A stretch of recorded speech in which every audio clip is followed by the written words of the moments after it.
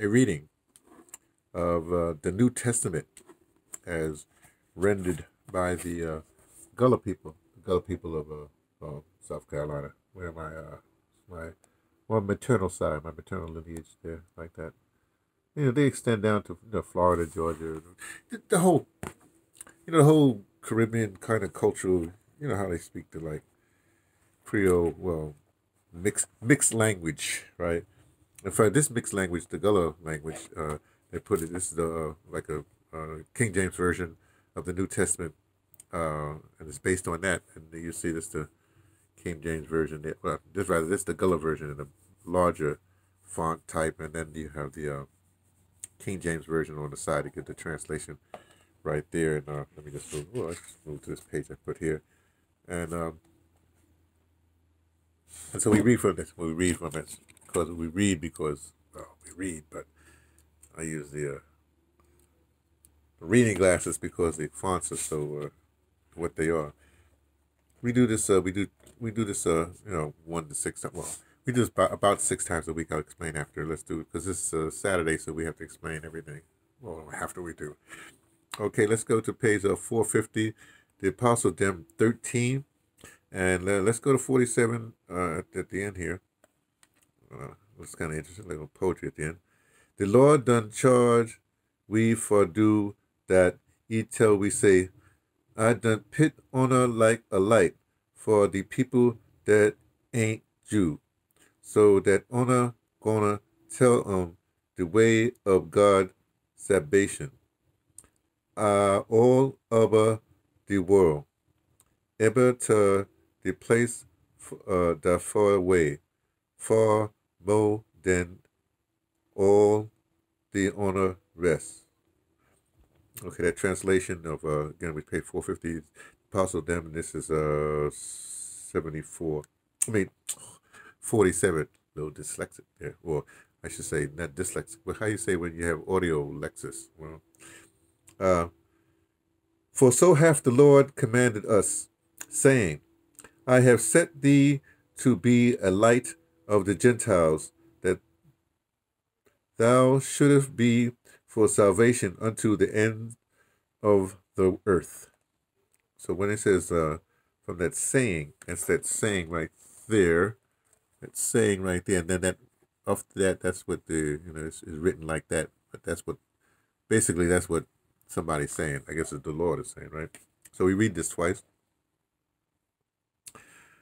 The Lord done change we for do that.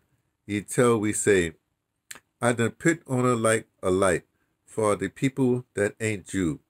So that honor gonna tell them the way of God's salvation all over the world, even to the place for the place that far away, far more than all the other rest. So that's it. We read it. We read it twice. Oh, this is a Saturday, so I have to explain everything. Every Saturday I explain the set and I explain what everyone's doing. I started, I don't know, a year ago, whatever it was, I started.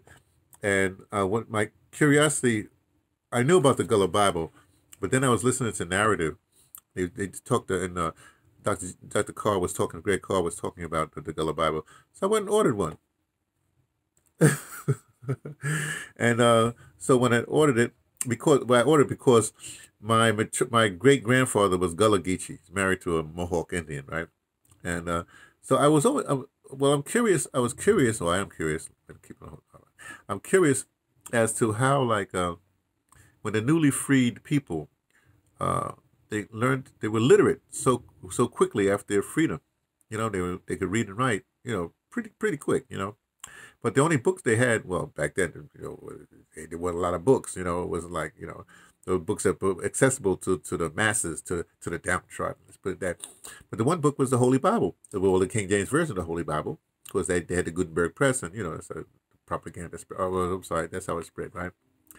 So I guess they learned to read and write from the Holy Bible, from as rendered by King James and his people's and his crew, right? And so that's how they learn. And so and so when they translate like that, I hear this language, and it's so like Ebonic, like, okay, well, let me leave all that stuff out of it. I was just curious, so I wanted to just, I figured by reading it, I could have some sort of weird spiritual, some kind of insight into my ancestry like that. Because, everything is still in your DNA, your lineage is in you, and it goes way back. You might not consciously know what's going on, but baby, there's cells in your body where everybody, what you like that. So that's what I did, and I feel it's not. I'm not. Come on now, it's just a reading every day. In fact, I don't expect people to be listening to this, right? This is my exercise. But the thing about it is this: when I do this exercise, first of all, I enjoy it, right? But then it's a discipline. Now people define just discipline. I gotta do this. I gotta do that. No, discipline is very simple. Discipline. Let me say this: the highest form of discipline. Well, I'm sorry. I'm a writer. Let's say a writer. I write. I'm a playwright. Okay, let's put it there. Let me just cut to chase. I write, right? And I write. But the thing about writing, it's the highest form of discipline, right? I mean, it's solitary, where it's the highest form of discipline. But I'm also in theater. A lot of people run away to theater because they think there's no discipline. But there's a lot of discipline in theater. So you see what happens. So anyway, so I just it's a consistency. Discipline is nothing but a consistency. And if you're now if you dread your discipline, I got to get up and do this exercise. I do walking every morning. Oh, I feel bad. I got to pull myself to do it. Well, that becomes a drudgery. It's still discipline, and it's consistent. But this is a joyous. Let me put it. This is a joyous consistency to me. Just like my walking, I love walking. And I've learned. I do my stretching or whatever have you. It's a joyous thing for me. I'm not. I don't do it enough to release any endorphins, so it'll be like a high or something like that. But I just, I don't know. I've always been disciplined. Let's just put it that way. Okay. Here's the set. Oh yeah. So this is kente cloth, and I forgot where it came from. Sorry, but there's all kinds of different kente cloth. This is very unique. I just know the color. I like the colors. So I put this on to look a certain way, and I have this is my Ogun cap, and this is a Ogun cap. Oof. Guess another religious reference or cultural reference. Ogun, you know it from Yoruba culture in Nigerian Yoruba culture. But his colors in that culture is blue. But when that culture went over through slavery and all that stuff, when it went over to Brazil, the colors became blue and white. Okay, under Candomblé. But then it went up to North America through Cuba to North America. Well, through Cuba, North America, the colors again changed for some reason. I don't know. I guess I should. I got my own book. I'm gonna look at. I've got to research all this stuff. It changed to green, black with a bit of red. This is a reversible thing. So on the other side is black, right? So I think I have. I'm not gonna show it to you. Yes, I think I will. Well, I'll show it to you as I continue, if I can find it here, because here it is, right here, right there. So here's another. I got this from a restaurant. One of my favorite. I have a few favorite restaurants on the planet that I know, and so one side is black, right? The other side is green, right? And then you have the red, the bit of red, So I consider this my Ogun cap. So doing a ritual, a spiritual thing. So I put it up like this, so it looks more. Here we go. I love this word, big word, ecumenical. Like the Catholic, I grew up Catholic, so they have the food, the hat, like that. Then all those people like that, they always have something. I guess it's to protect. When the spirits come down, if they be doing something wrong or right or wrong, right or whatever, they can't get into your body through the crown for your head, because you remember,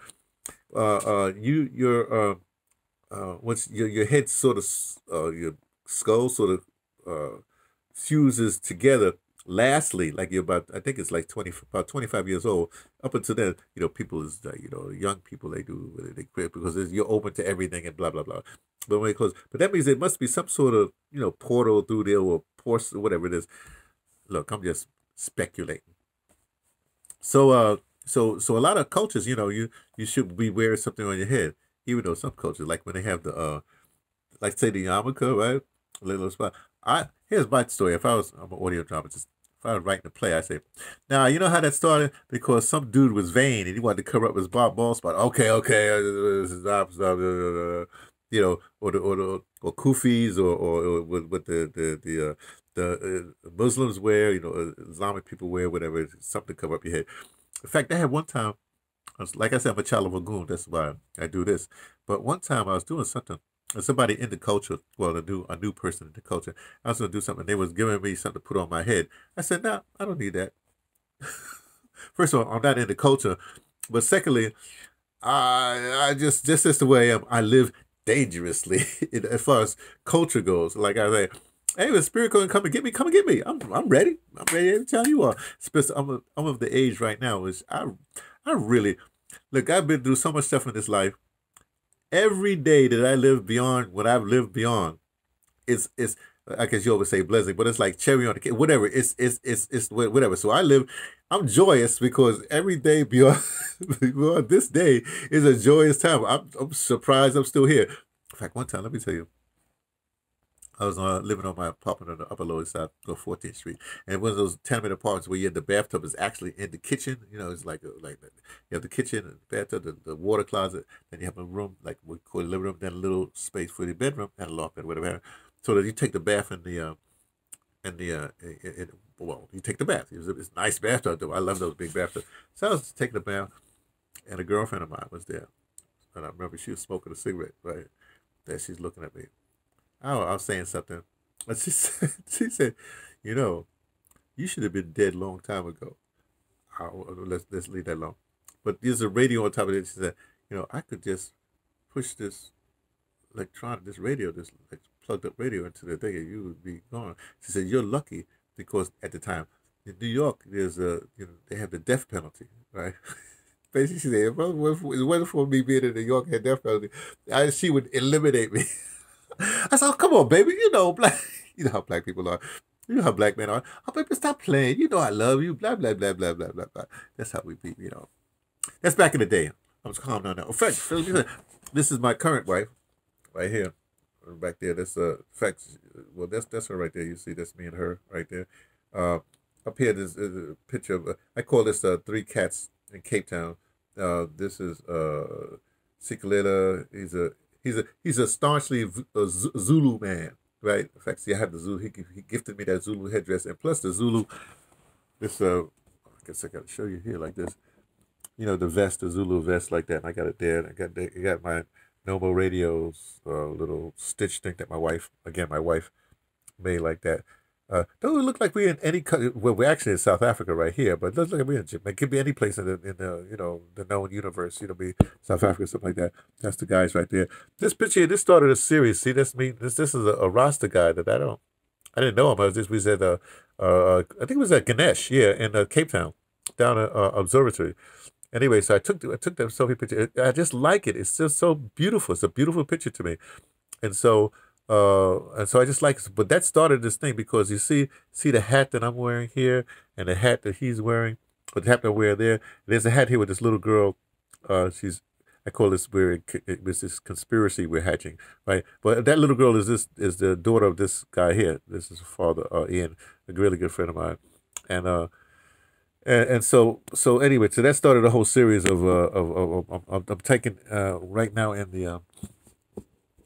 deBrother where I have my project of it's a community center project, and I'll get into some other time, but not for this. I'm supposed to be defining everything. Oh, I told you about the Noble Radio statue right there, the thing right there. On this side here, that's an ancient picture of Africa, right there, a map of Africa. Let's move this thing up to it. Map before the colonizers went colony carved it up, right? And here you have this. That's a thing on Henry Dumas, an article on Henry Dumas, which I'm a Henry Dumas denizen. This here, that back there, you see, that's just a dude. It's like a scholarship. So he looked like a intellectual dude. So he was on the calendar. So I just like the pictures. I put it up there. And he's well, interestingly enough, he looks like Lewis Latterman to me. Oh, and this is my symbol. I have a symbol. Well, I have a personal symbol. It's a symbol from West Africa, from I think it's from the what's the name? Not the European people. Those other people. Uh, anyway, it's called Naisapo is the pronunciation, uh, and it means wisdom knot. And I have it in red, black, and green here, like that. I guess paying homage to, the Hotep brothers and people like that. But this is on the back of the John Henry Clark T-shirt. But I have another. I have this in another color. Where is it at? Right here. From the Colbert Report. This is a radical. This is a Colbert Report. Is they do a lot of. He does really good research and stuff like that. He's out of a northern part of Japan, but I like him. But anyway, on the back of his shirt, I have these colors. Colbert.com. I have these colors here, same thing. So it's different colors. So on the set, sometimes they do that there. And then I also have on where's the other day? Because I think it must be in a wash. All the stuff's in the wash. There's another. Oh, here it is. This is a thing from Nubia. The literary people out of the middle class people. I should say that. Greg Carr and then what's her name, Karen Hunter, like that. But this is Nubia, and it's Power by Narrative is their organization. Nubia is this thing. But when they first started, I jumped on it right away. And this I just have in black and white. So so you'll see the back. This every once in a while you'll see that in the picture like that. What else can I tell you? And that's it. That's the set. I'm sitting in my reading chair. Just about chilling. I read like that. I'm sorry. And up here you have the flag by what's that guy? David Hammonds, right? It's art, really an art piece, right? People think I don't know what they think it is, but it's an art piece. I really like it, and I might get another big one, but I like it. I like it a lot. And over there, okay, that's the how do you say that? My what do you call that? My the front page, the title page, whatever, of my resume, which is it says Anthony J. Sloan, cultural revolutionary. See, in culture, I'm a revolutionary. In real life, whatever have you, I'm an evolutionary. You see how that works? Okay, like that. That's it. Oh, of course, you have the American flag because we're in America. People want to deny the Americanism. I don't know why they do that, but they try to do that. And that's it. There's other stuff, but it's nothing to concern you, right? Okay, so that's it. This is Saturday. I've explained the set. I explained things right now. It's a set. Oh, look, I'm drinking a beer. Drinking some Guinness. Oh, I had a rough week. I don't drink a lot, but it's Guinness. And I guess this is a religious thing. I shouldn't be doing beer. I should be doing wine. No. Tomorrow is Sunday. Sunday we have our Sunday sermons, and that comes up. Some of my books up here. That comes. We read from Sunday sermons. We read from the United Independent Compensatory Code System Concept book by Mr. Neely Fuller Jr.